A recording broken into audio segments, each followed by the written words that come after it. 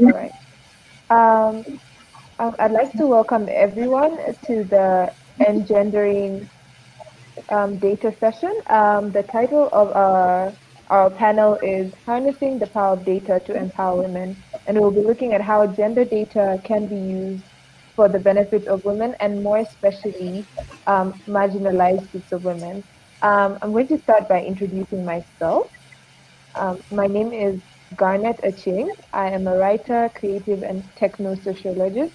I'm currently wrapping up my undergraduate degree at the African Leadership University and working on my capstone research on gender and child violence on Kenyan Twitter. I'm also currently a research fellow at Policy, an organization in Uganda, where I'm supporting the development of a mobile game that will be used to teach African women digital security tips.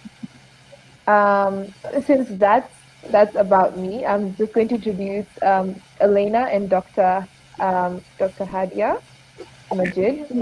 I'm going to go on with introducing Dr. Dr. Hadia and Elena, who are going to be our panelists for today. I'm going to start off by reading a short bios, and then we'll kick off the panel. So Elena Sinel, I hope I'm pronouncing that right. Am I? Yeah. Okay. Elena Sinel is an award-winning social entrepreneur and the founder of Teens in AI and Acon Inspirations. She is motivated to make a difference in the world by empowering young people aged 12 to 18 to solve real problems through technologies like AI, VR, AR, MR, and blockchain. Elena is an experienced keynote speaker and frequently speaks on panels such as the UN AI for Good Global Summit, the EU AI Stakeholder Summit, and the UN High Panel on Digital Cooperation.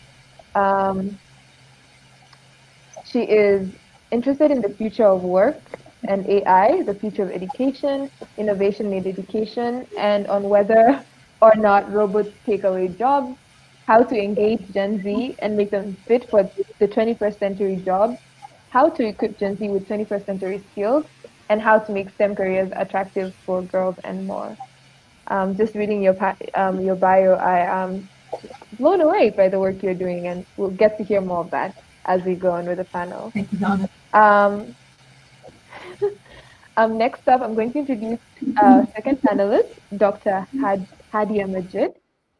A Fulbright scholar, Dr. Hadia Majid holds a PhD in development economics from the Ohio State University. Her research agenda considers the impact of monetary and public resource constraints on individual welfare in Pakistan. Her work includes cash transfer evaluation, public goods provision, human capital acquisition in the context of intra-household decision-making, and factors affecting women's access to earned income. Her expertise lies in RCT, quasi-experimental, and quantitative-driven fieldwork. She has also done qualitative work with low-literate, low-income women workers, and currently is focused on labor markets in Pakistan, where she documents and explores the barriers to women's labor supply and their access to decent, empowering work. Garnet, Sabine asked me to introduce myself after. I don't know if you've seen the chat channel. I'm just seeing it right now. So should that be fine? Yeah, absolutely. So my name's Rabia Dr. Khan. I have a PhD in human genetics, and I've built machine learning teams in London and work at the intersection of bio and AI. And so really excited to be on the panel because I think it's really important to encourage women to have careers in STEM. And like Dr. Hadia, I was born and raised in Pakistan. And I'm actively recruiting women to join my team either in machine learning or biology. Well, we have our panelists. Thank you so much for introducing yourself, Rabia. I'm so sorry. I'm just going to kick off the panel with the first question. And our first question is, basically, a couple of years back, data is the new oil was a mantra being championed by tech leaders worldwide. Yet we're now realizing that the kind of data available matters. In light of this, why is data disaggregated along gender lines important? And you can just contextualize this with your area of work as you answer the question. I'm going to start off with Elena, and then Dr. Hadia, and then Rabia.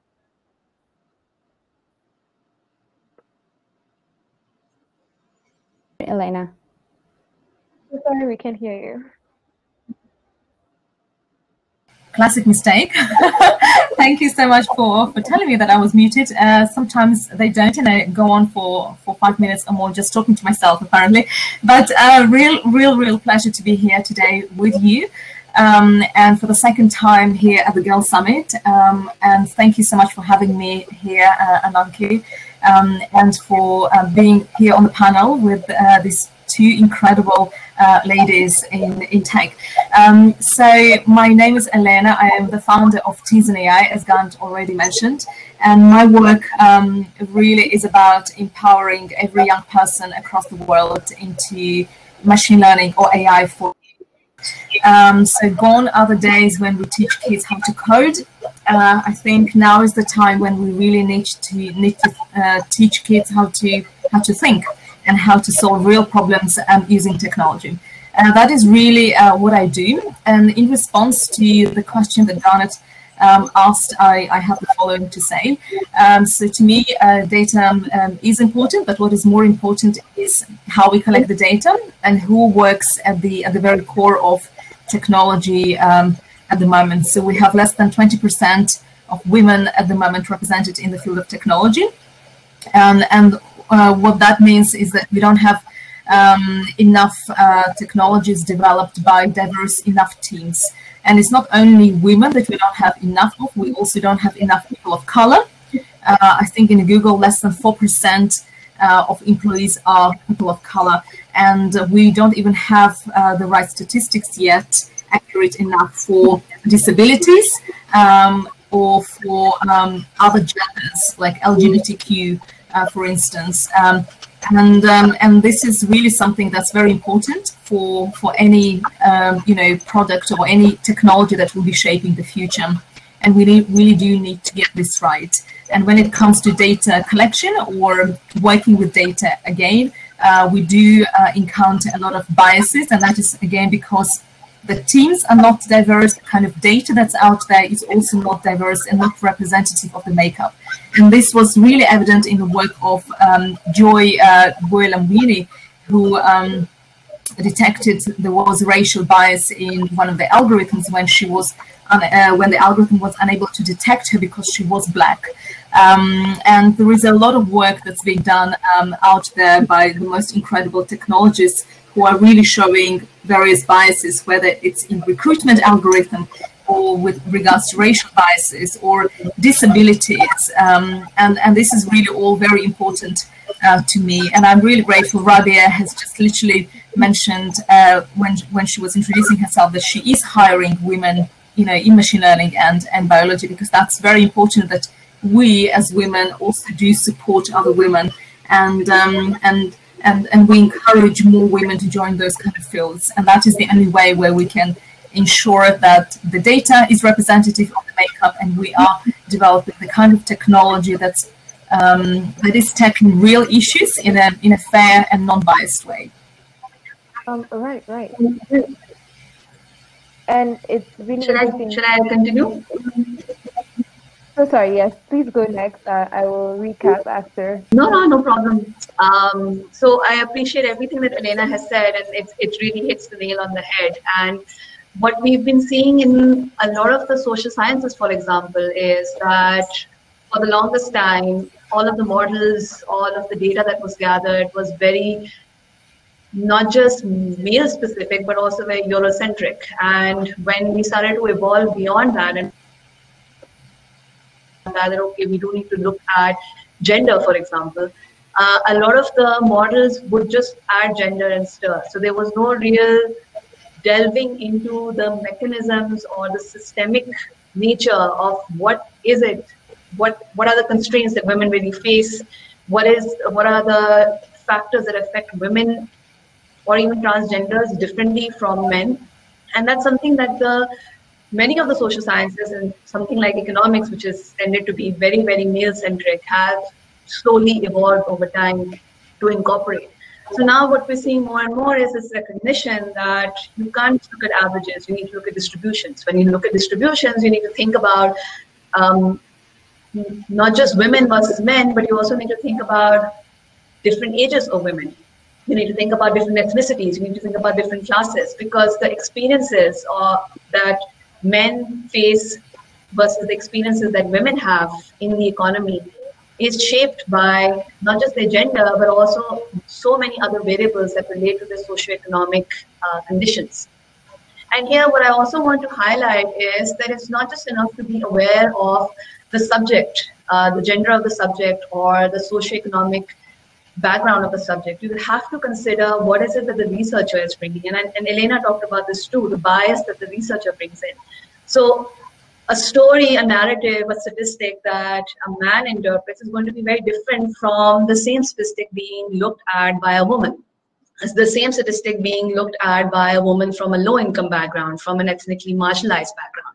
And I think when we talk about engendering data, we have to consider all of these various aspects. We have to consider the gender of the respondent. We have to consider the gender of the researcher. We have to consider the gender of the person doing the survey itself. So who is it that translates the hypothesis of the researcher and takes it into the field and interviews the subject of the data gathering exercise?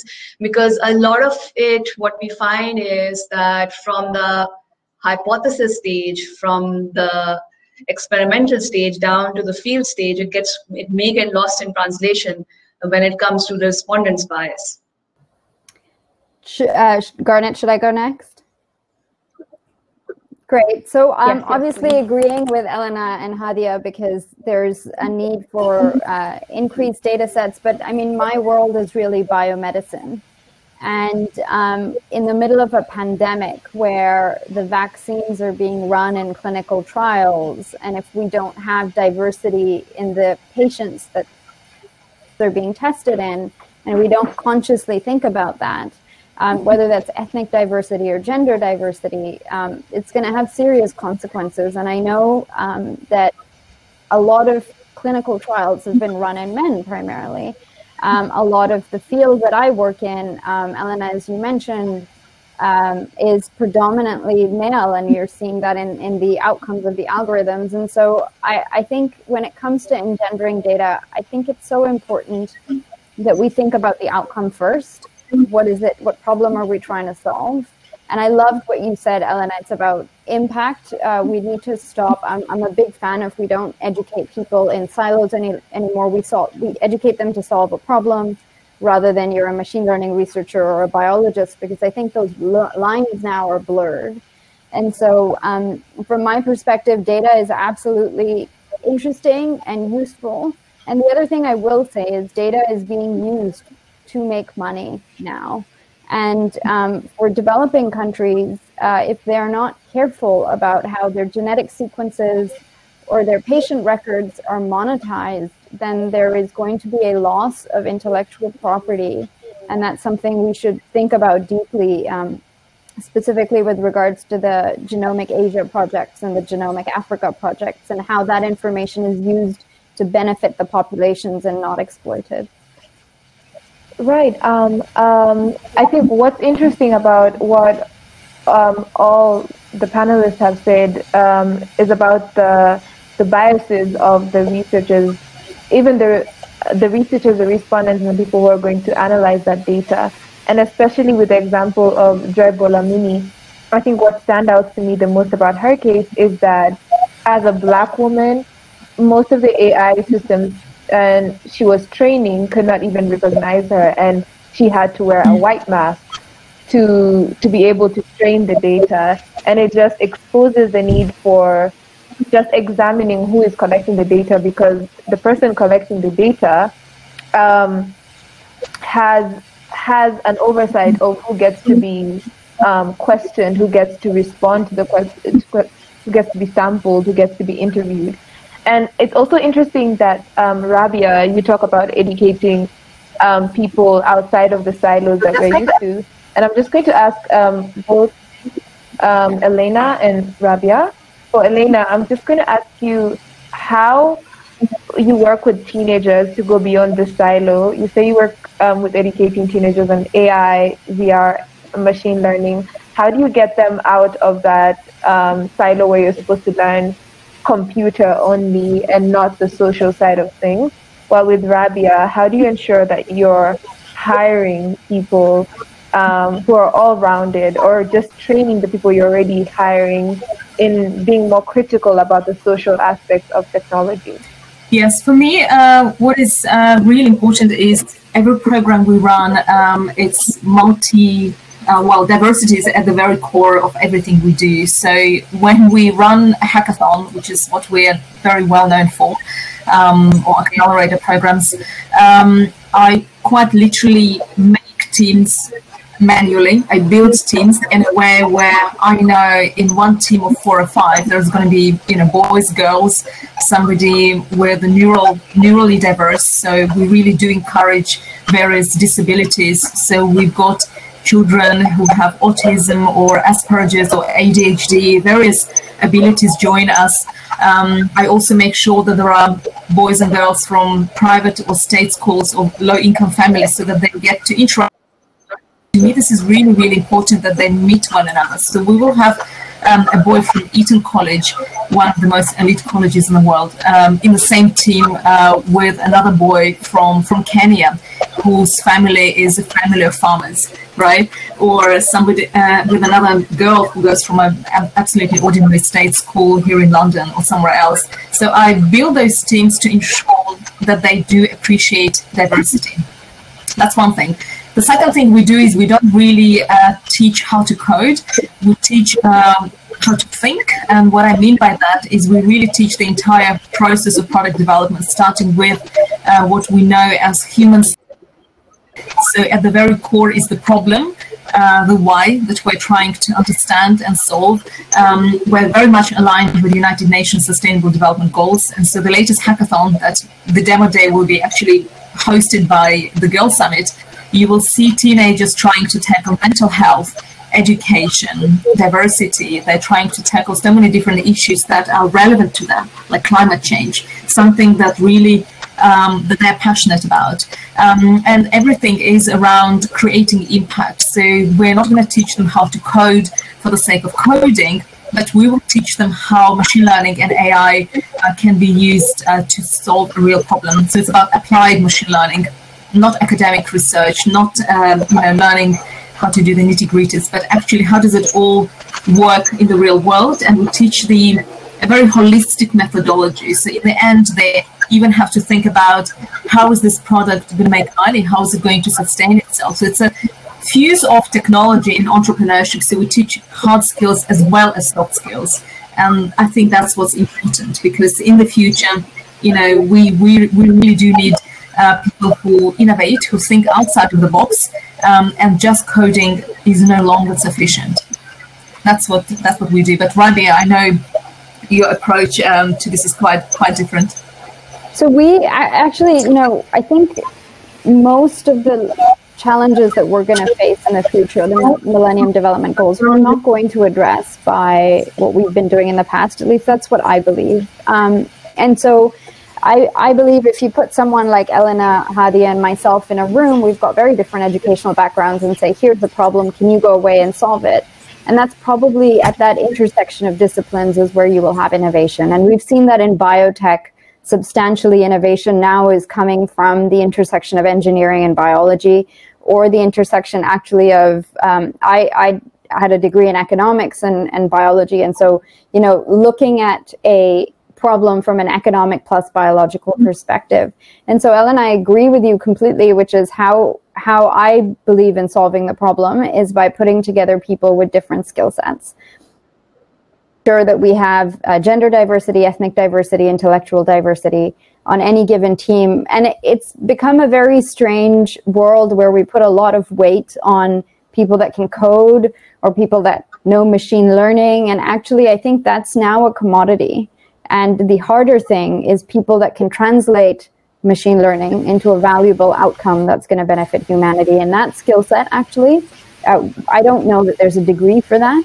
And that's probably the hardest skill set you can acquire, because you can now go build a machine learning team if you have money quite quickly. I agree. I absolutely agree.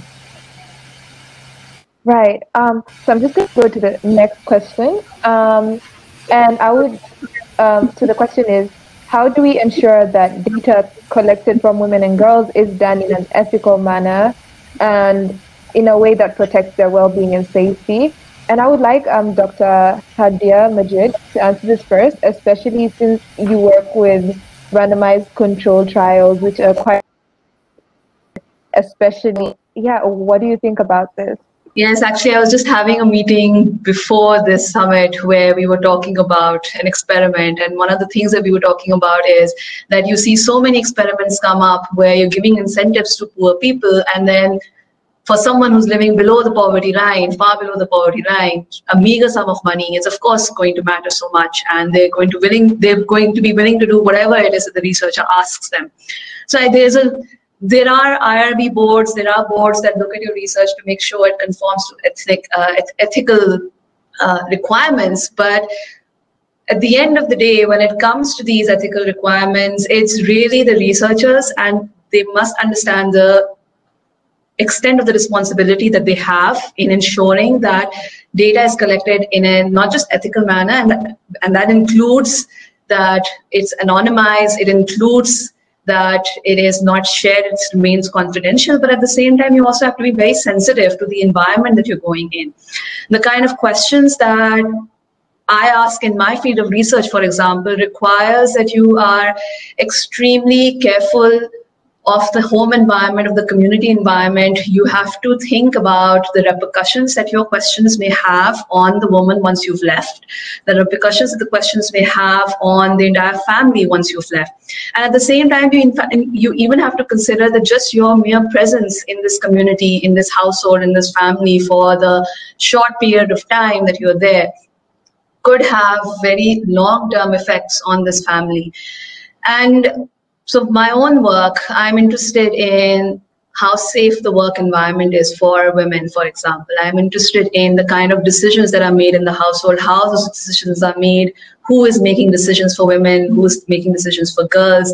I'm interested in even incidents of domestic violence in the household. So these are all subjects that tend to be from being very sensitive to being outright taboo subjects in certain instances.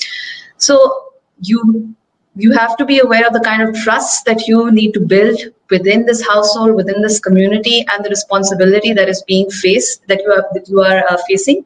And in a lot of cases, that's something that you can only acquire with time. And to be honest, it really depends on the kind of center that the researcher has on his and her own.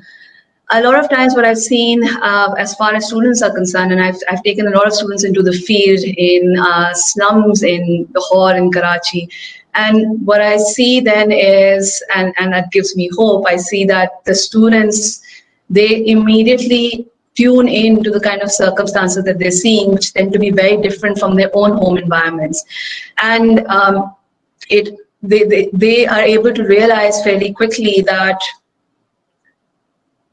they are entering a place of and a situation which requires very light treading in a lot of cases. So when it comes to the question itself about how do you ensure that you're doing something in an ethical manner, unfortunately, to a large extent, the answer is within the person himself, within the person herself. There's only so much external validity that you can do. There's only so much external pressure that you can apply on the researcher. And it comes down to the moral compass that you have. At least that's what I feel. You can go next, and then Elena. Yeah, I don't know that I have much more to add to that, unfortunately. I think it's a really difficult topic, and it falls down to communities, like Hadia said, and I sincerely hope we get it right, because you can't unshare a genetic sequence, unfortunately.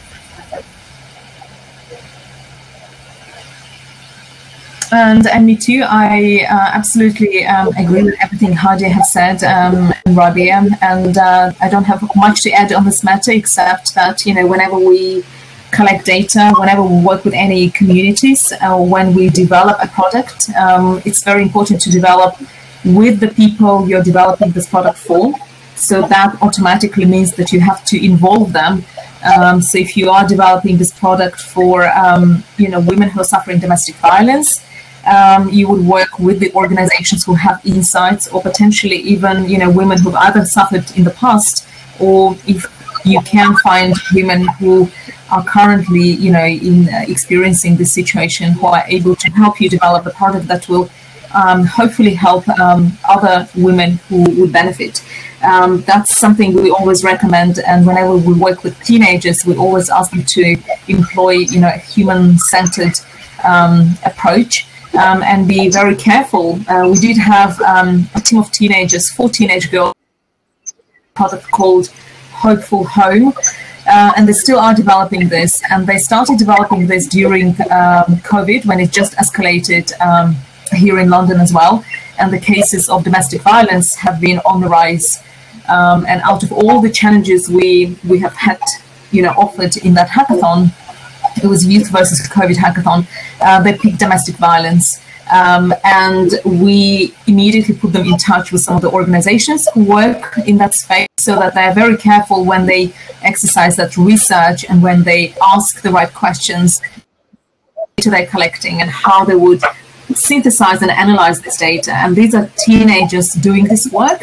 And it was really, really encouraging to see how at this very young age they have managed to, you know, they approach this question very sensitively. And I know right now, you know, 6 months later almost, they are working with the local council, Westminster Council, who are ready to test their prototype. This is a very sort of a hidden app, or the way they've developed it is in the form of a calculator, where you don't use this as an app, but it's just a calculator you're using, and in the middle of this there will be some trigger questions that could, you know, they would be able to input some data to tell the organizations that can help them that they are in danger and they need help. So I can definitely see that, you know, this is something that's very relevant and very important, and whenever we work with vulnerable communities in particular, we have to be very careful what kind of data we're collecting and how, and who's then working with this data as well. So, and anonymizing this data is very important as well. Right, it's quite interesting. You talk about human-centered design, and as we're talking about ethical research, I just have a follow-up question to Elena and anyone who might want to answer. There are concerns that human-centered design, especially when done by large companies, sort of mines communities and smaller marginalized communities for information. For instance, if Facebook wants to talk to activists and young girls on how to deal with online violence, they would enlist marginalized users to come into a room and ideate with them and come up with solutions towards this problem, but then they're not credited. They're not credited for their work or even paid for their work, right? And so it goes back to the concern of ethical research and human-centered design. What do you have to say about that? For me personally, are very selective as to what companies we work with. We have not associated ourselves with Facebook for that very reason that you have just suggested. And whenever we work with companies, we make it very clear that the IP belongs to the participants who develop those ideas. They are not for the companies, because the entire mission or the core of the event is really to inspire young women and young men, you know, everyone, into creating something for impact. So we do not really work with companies who want to take the ideas and run with them. That's really not what happens. The ideas belong to the boys and girls who develop those products, and then it's up to them whether they would like to take this further. And sometimes they won't, because it was maybe just a box ticking exercise. They want to go to uni and they just want to create something amazing, and they want to show this in their application that they've done something great. So we do have sometimes boys and girls who would participate just because of that. And no matter how incredible that idea, they will just not take it forward because that's not really what they wanted to do. They just wanted to come and learn new skills, meet new people, make new friends, and that's it. But every now and then we do see a team who are very persistent, and they also know that that idea belongs to them. We surround them with some mentors who are happy to help them. And, you know, one of the ideas that we're sort of accelerating right now is Hopeful Home, who are developing something for women suffering with domestic violence. And we have some other ideas related to mental health as well. With companies, we make it very clear that if you want, you can partner with these teams of teenagers and work with them. So our latest partnership is, for instance, with NHS Trust. It's called Tavistock and Portman, based here in London, and they are specialized in mental health for young people. And so we have worked with them during a summer accelerator program, which is a 3-week program for teenagers. With this NHS Trust, we've developed products, but right now it's the winning team Elios who are designing something for young people. So it's young people designing for young people, which is exciting. And they're going to be working very closely with NHS Trust in order for the NHS Trust to give them the test bed, the opportunity to test their product, to test their ideas. And if that is successful, then obviously it would be very exciting for me to see a team of teenagers, you know, rolling out this program across North London to begin with, and then gradually across entire London and potentially the UK. Because what they're developing is really a service for young people that will really point them in the right direction when they really do need help. And it doesn't diagnose anything, it just shows them the pathways of if somebody is depressed, if somebody feels suicidal, you know, what do they do next? And those kind of partnerships are really exciting for me to lead on. So, and we always make it very clear to the companies, you know, this is not, you know, for you to take the ideas and run with them, but it's for you to help young people understand that they have got the potential to change the world, because you have done the potential to maybe recruit from this pool of talent that we have created, or, you know, these young people into your company, because they will have shown to you that they can innovate and solve real problems. Rabia? That's working with the NHS, getting products into the NHS is probably one of the hardest things on the planet. I know. So I was so excited when they approached me. if you can do that as a teenager, I think you've done better than most people well into their 50s. So good on you on that one. I think there's definitely, you know, some very interesting approaches that one can take on partnering. I think it's going to fall on the large organizations to change their way of working. There are some amazing companies and there's some amazing initiatives. I think the B Corp status that's come out, which is companies, you know, saying we're going to follow specific ethical guidelines. And I know that the EU is taking steps to regulate Facebook, Google, Amazon, and so on. I think regulation has lagged in terms of what is happening with the use of data. But it will also, I believe, fall on the governments and probably people like Hadia that are in Pakistan that are going to have to be quite vocal about this is our IP and you do not get to exploit it without our permission and on our terms. Because I know factually that a lot of European countries have already started doing that. And back to what Hadia said earlier, you know, even the smallest amount of money and people will give up a lot of things. And so I'm not sure what the solution is, but I sincerely hope that someone is working on a solution, on the problem. Yeah. Hadia, do you have anything to say on this? Or well, I mean, I think Rabia's earlier point about how monetized data has become, and we're hearing so much about big data, we're hearing so much about using all types of data. So we're now using administrative data, we're using anything that we can get our hands on, whatever we can scrub from any website, we want to use it to understand, not just understand behavior, but also use it to our advantage to market products, right? So I think the approach that Elena has is fantastic. What Rabia has raised about self-regulation to a certain extent, but also government intervention and government regulation. I think that stands. I mean, that's the way for people to go, for economies to go. I am an economist, but I'm a development economist, so I believe very strongly that government has a large role to play when it comes to improving welfare of individuals.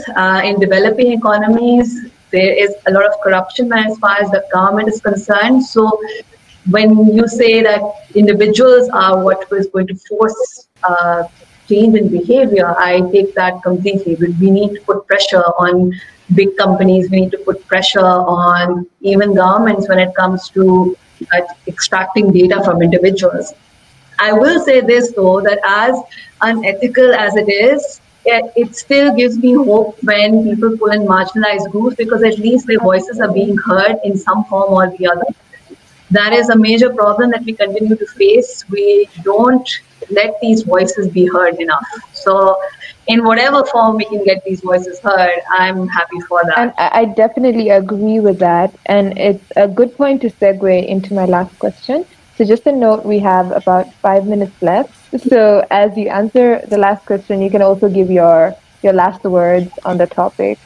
And as we're talking about the marginalized populations, and circling back to our topic on gender data and harnessing the power of data to empower women, we've also talked about how in different areas of this data, we still have to account for the racial biases, like Black women and white women are different demographics. You have to show that in your data. Sex workers and domestic workers, you know. And so how do we ensure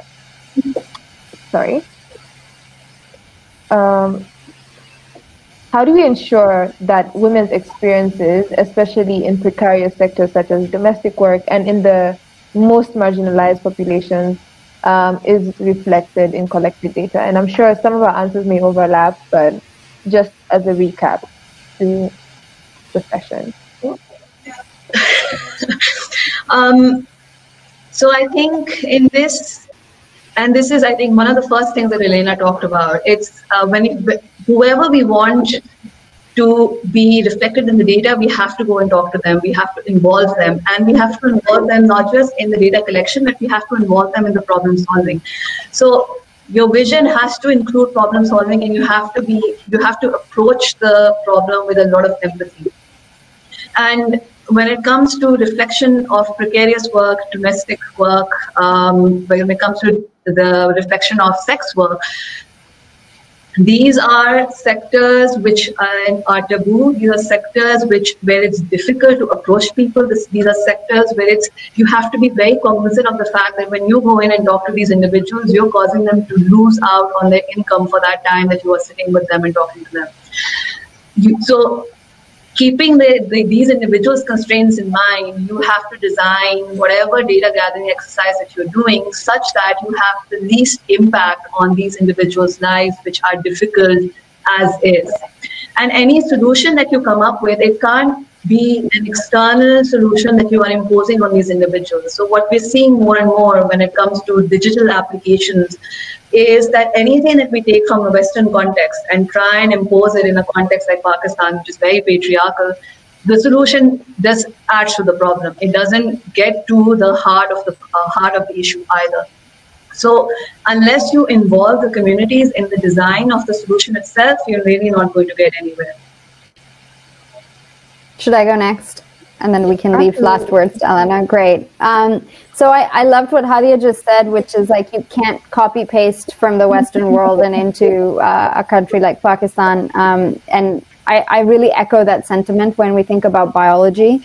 You know, the genetics are different. And so how do we think about making sure that every single segment of society, but globally every single diversity, all the diversity is captured within biology, specifically addressing sex workers or women that are marginalized. I don't know how to deal with that in the world that I live in, other than like they're going to have very specific issues. And in developing countries like Pakistan and so on, we don't address them because it's so taboo, and that's a very difficult problem to solve that I unfortunately probably can't make any intelligent comments on. But what I can say generally, on capturing data, I think there are only two things I will say. One is that really have to start thinking about personal data on a national level and how that's thought about, because it is going to matter globally. And making sure that the people whose data it is, similar to what Hadia said, have a voice and a say from day one. It's not a solution that gets imparted onto them by some external entity. And that's probably important, and we need to start thinking about that as a community. And that's probably beyond gender. I agree with everything that has been said. I think it's very important to empower the communities themselves. Capacity building, it's really difficult sometimes to achieve, particularly in the kind of circumstances we live right now. But it is pointless for somebody like me in the UK designing a solution for women based in Pakistan or Bangladesh or somewhere like that. We do work with different foreign countries, but whenever I design a product, whether it's training teachers how to teach AI to kids, or whether it's some other form of consultancy related to education and STEM, I want to involve the people on the ground into developing the kind of program that will be suitable for them. And so, for instance, right now we're working in Brunei, and I said to them, I'm happy to design a training program, for teachers, and I'm happy to help you revamp STEM education in Brunei. I was very excited when this proposal came to me, but I said I will only do it if I work directly with the teachers. So I'm not going to be teaching you the ways that I have taught some teachers in England how to teach AI and AI ethics. Culturally, you're very different. I want to be working with the people on the ground to design the kind of solution that would be suitable, and that is also has got some elements of your cultural peculiarities that I may not be aware of.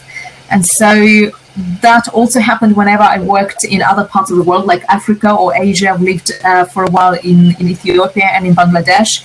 And whenever I was tasked in designing a product, and back in 2005, 2008, there was no even technology, in that process.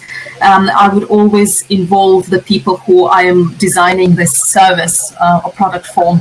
And I think that is still very, very important. And that's what Hadia also mentioned. It's very much at the very heart of human-centered design thinking as well, that we really do design for the people, with the people we're designing for. It's quite simple, really, but it's not. Many companies do get it wrong. And very many companies based in the West assume that once they go to other parts of the world, in Asia, Africa, that what they've designed would work, and very often times it really doesn't. And so I think, particularly when it comes to vulnerable communities or designing products that would help them, it's important to have them in the room as part of a focus group. It's what we teach teenagers. It's something that companies often get it wrong, but if we start teaching this process at the very early ages, when they're very young and when they understand this process somehow so easily, as you will see this evening during the demo day, then I think there is definitely hope in the future. In the meantime, I know we still are having these issues, and hopefully things will get better. But I don't know. I hope that's enough. Yeah, and that right. You've given me so much to think about. Thank you so much for imparting your wisdom on this topic. And I guess my biggest takeaway from this is making sure that the people being researched about are involved both in the data collection and the problem solving, and also keeping the constraints of our research respondents in mind when we're collecting data from them. I think that was the most important bit for me, and I have a lot to think about. So thank you so much to our panelists for giving us their time, and also to our attendees for joining us in this discussion. And I wish you all a lovely evening. Thank you. Thank you, Garnet, for beautiful moderation as well. Thank you. Thank you. Bye. Thank you. Bye. Have a good evening.